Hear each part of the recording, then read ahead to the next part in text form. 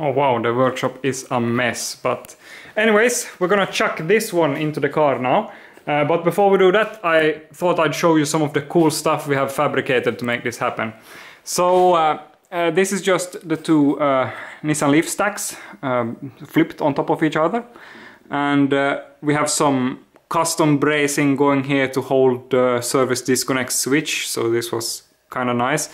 And this, or I might quickly explain the reason why we kept them, because these two connectors that contain the balancing leads, they will connect to the rear pack here, to these two connectors that are here.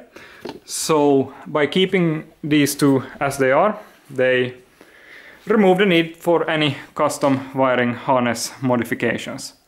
So we also have the contactors mounted here on top, and the rest of the lead will then exit from here and go towards the motor. But yeah, we will lift this thing in. Wish us luck.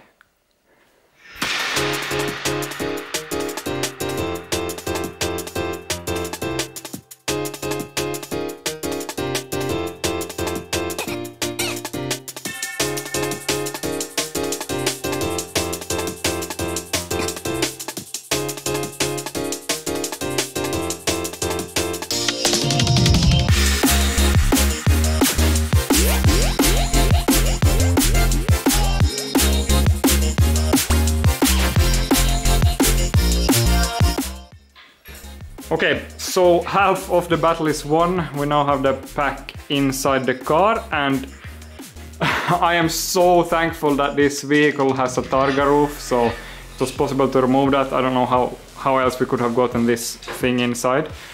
But we are still a bit off target, so we need to shuffle this one around. So yeah, let's do that.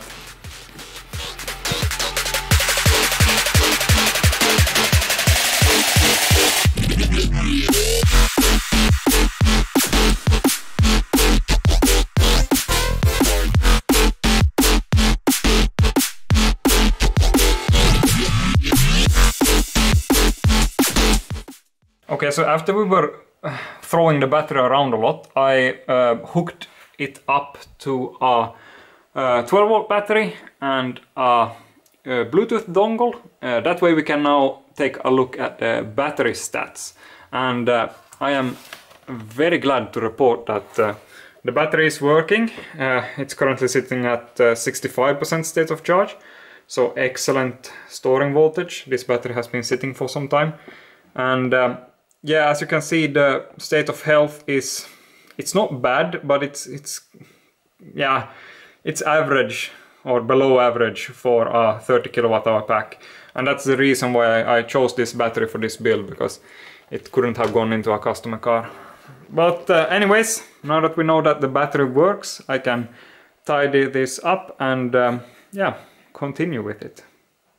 Okay, so with the battery securely mounted, we can start working on connecting the battery and the motor. So here's my game plan.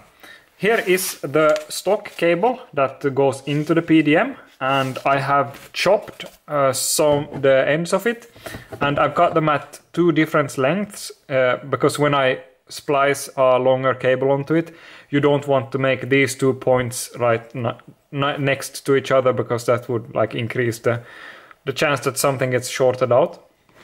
And while I have this cable here, I can also show that the lugs I have, well, if this thing wants to focus, the lugs are crimped in place with this special tool that is meant for crimping this thick cable.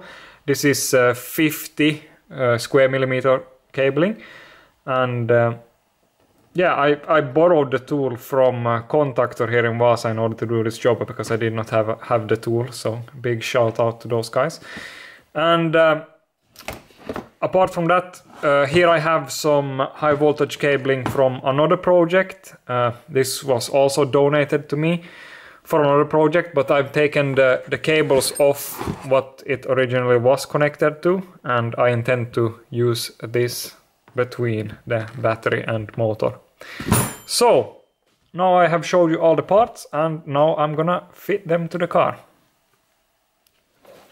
Okay, check this out. So here is the set of contactors now connected to a positive and negative high voltage line, and we got these strain reliefs going here, and we also have strain reliefs at the bottom, and these have been siliconed in so there won't be any water intrusion into the cabin area. And these high voltage lines, I can show you here quickly. They're not permanently mounted yet.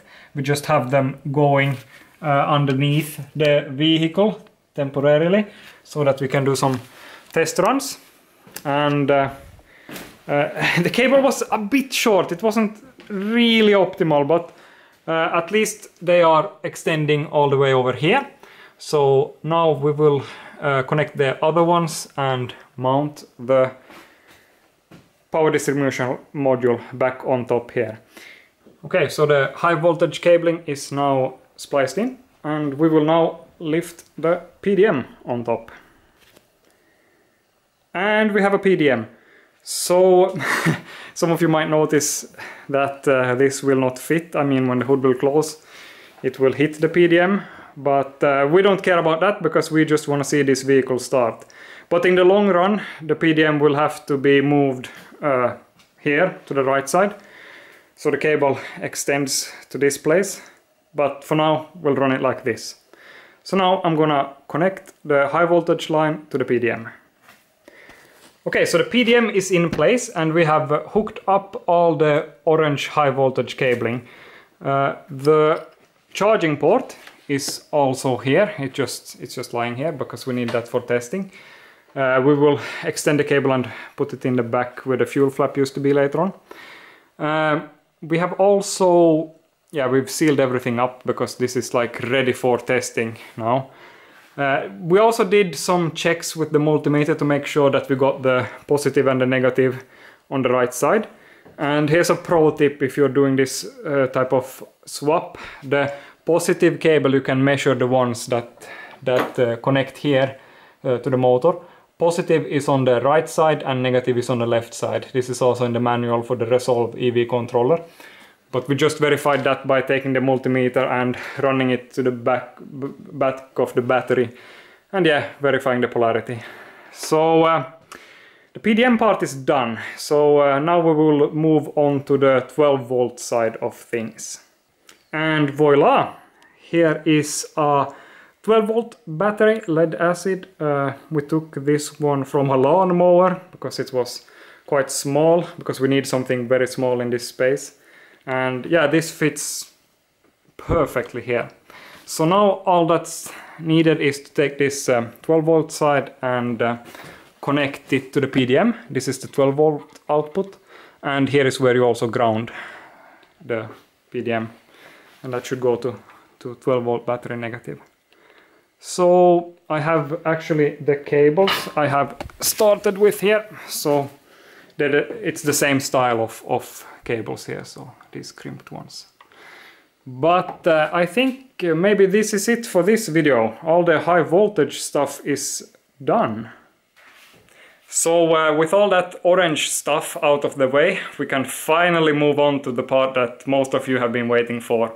And that is wiring up the Resolve EV controller and going for the first drive. So stay tuned for the next episode. I would like to thank all the Patreon supporters for making this build happen. See you in the next one.